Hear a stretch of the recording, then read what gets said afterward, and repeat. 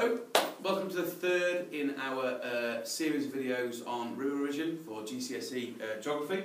Today, with this video, we're going to look a little bit more about the processes that a river has. One of our previous videos obviously looked at the role of erosion and how erosion affects the river channel. This is going to focus on transportation and go on to look a little bit about deposition, but it's going to look at transportation, deposition and erosion and how landforms are created, so how specific river landforms are created. How does the river move material? Through the process of transportation, and there are four which you should be aware of. So if you get a question asking you about explain two ways that the river transports material, then you should know that there is traction. Okay, traction is where stones are rolled along the riverbed. Okay, so that's how the river moves the heaviest stones that are in the river channel. Okay, it rolls them along. But of course, the river needs the most energy to do that. So you often don't see that taking place until you are in the lower course of the river, where you've got greater volume of water, more energy. So traction is one way that a river can move material. Another way is something called saltation, which is where sand-sized particles, much smaller particles, are bounced along the bed in a leapfrog fashion. Okay, so they're almost doing that motion as they go along. Suspension is where even smaller particles, usually silt and clay-sized particles, are carried within the river flow. So you could almost see them. If you put your hand in, you might catch some very small particles being carried within the water. And then finally, something called solution. We wouldn't be able to see it with the naked eye because this is material which has dissolved in the water. So basically, we can barely see it, but there is still material being transported. So four key methods of transportation: traction for your largest types, your largest boulders, I say, your largest material; saltation, bouncing them along the riverbed; suspension, carrying them in the water; and then solution, they've actually dissolved in the water. Quickly going back to points from a previous video about changes between the upper course and lower course. A couple of diagrams here that you might be able to see, okay, demonstrating again that a river increases in width. In our diagram, we've gone from 5 metres to 50 metres. The size of material, gone for angular boulders there on the riverbed. You might not be able to see that because of the light.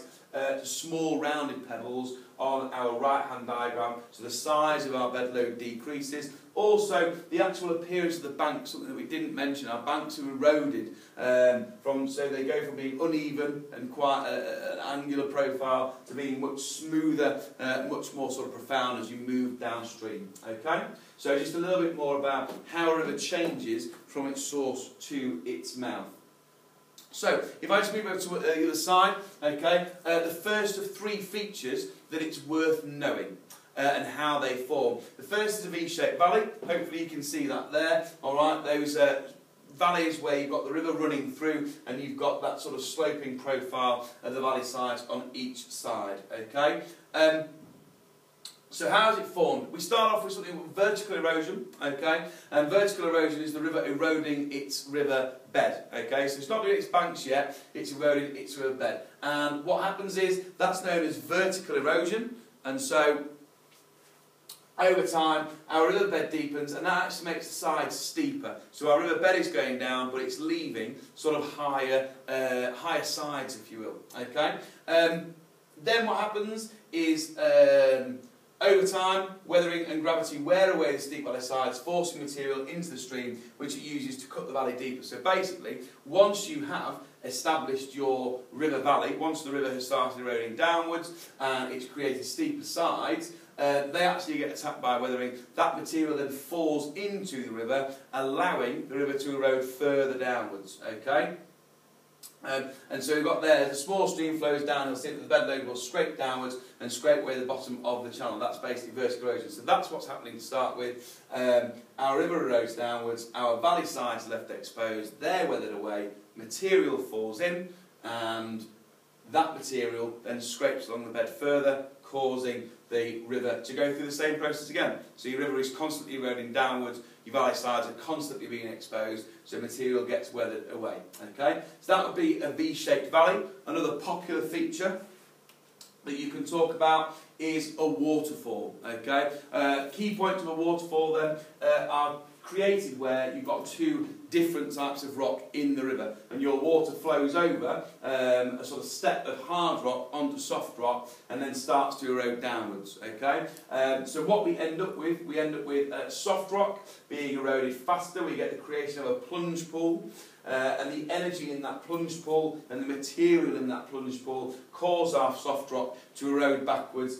here. Okay, a process known as undercutting. So if you get a question about describe and explain how natural processes create a river landform, you can talk about a waterfall, you can talk about erosion, you can talk about undercutting. So undercutting occurs, our soft rock is eroded away quicker than our hard rock. We get left with this hard rock overhang up here that you can see in orange, and that eventually becomes unstable because obviously it's got no support beneath it, the soft rock has been worn away, and that then collapses into the plunge pool.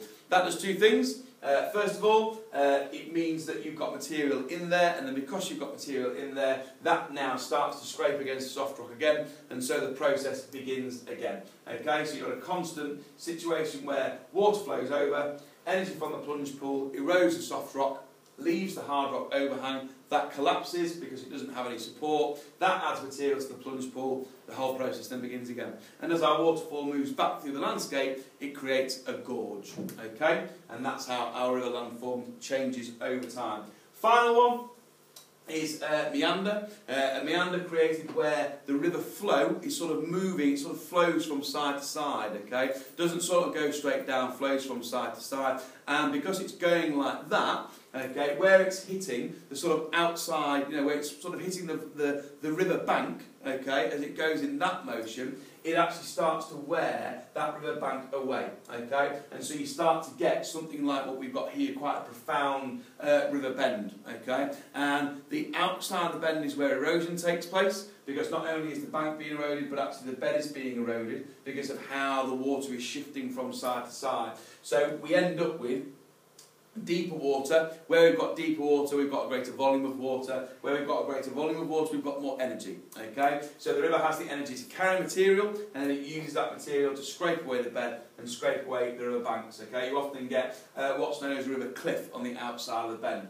Meanwhile, on the inside of the bend, because you've now got a profound situation where your water is flowing from side to side, it's going in that motion, you've got this point where actually water isn't flowing, or it's flowing very slowly, it would seem, almost on the inside of the bend. So where you've got much shallower water, where you've got a smaller volume of water, you've got less energy, and therefore rather than the river being able to carry material and use it to scrape away the banks, as you can see here, what we end up with is a situation where material is deposited. Okay, so how does the landform change over time? How does our meander change over time? Because our bend, gets more profound. It starts off like that and then maybe ends up like that. Okay, over time, of course, we end up with an oxbow lake. So three main landforms that you can look at. You can look at V-shaped valleys. You can use the review sheets and the PowerPoint to look back over those. You can look at waterfalls. That's always a very popular one because everyone understands how waterfalls are created.